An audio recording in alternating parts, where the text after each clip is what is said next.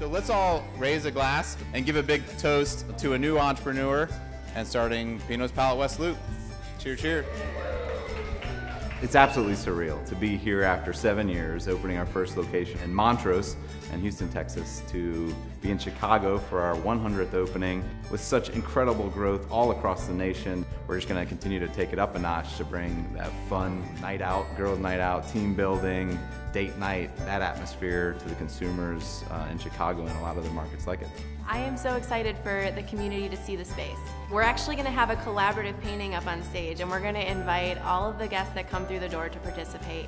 And at the end of the evening, it's going to be donated to Merit School of Music, which is a local nonprofit in the community. Everybody's getting to put a little bit on the canvas. I think that's amazing. It gives it a little bit of touch of like the community. Well, so far it's been a wonderful experience. The atmosphere is very engaging, very dynamic. I think it fits in perfectly because it's different and people like to paint and sip.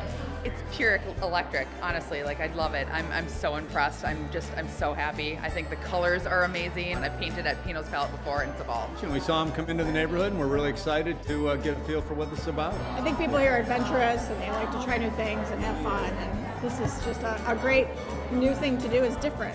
And this will just be something different for people to do on a night out. Right now, a lot of people, to participate in art, they're going to the Loop to go see the museums. And that's great. You get to view it. Now you get to be involved in it.